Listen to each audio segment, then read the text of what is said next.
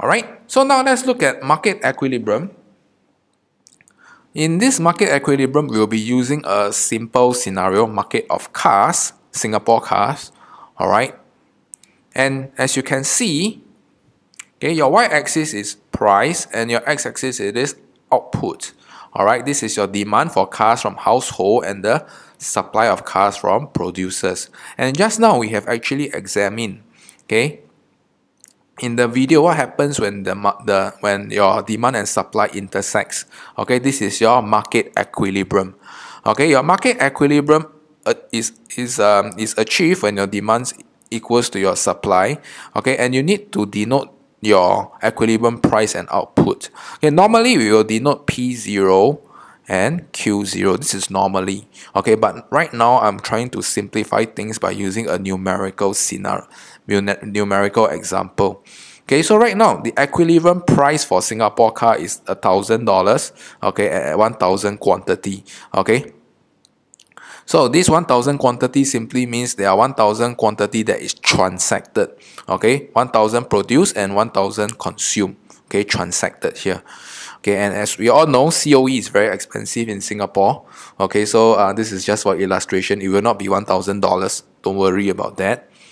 Okay, but in normal diagram, okay, please don't use numerical illustration. Use P0 and Q0 instead.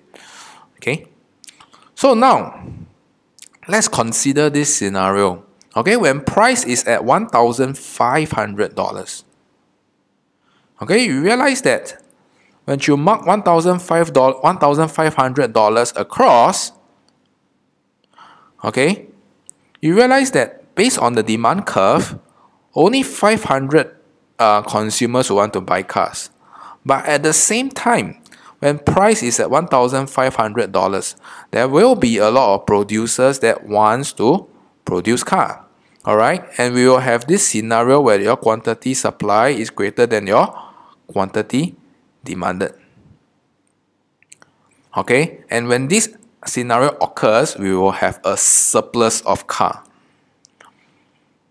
Okay, get me so far? So in the video, we actually learned that when there is a surplus scenario, okay, there will be a downward pressure on price. Okay, why is it a downward pressure on price? So consider this scenario. Okay, at $1,500 and 1,500 cars, okay, the producers are having a lot of excess inventories. They overproduce.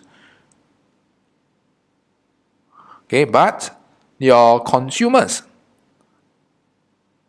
okay, they are going to demand way lesser, okay, at such a high price, too expensive. So what do producers want to do? Okay, they will want to start to lower price, okay, in order to clear off these excess inventories.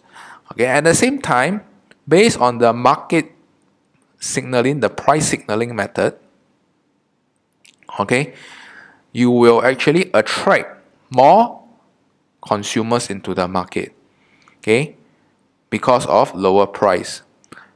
Okay, so you actually see that quantity demanded, this is hypothetical, this is 700, okay, and this is 1,300.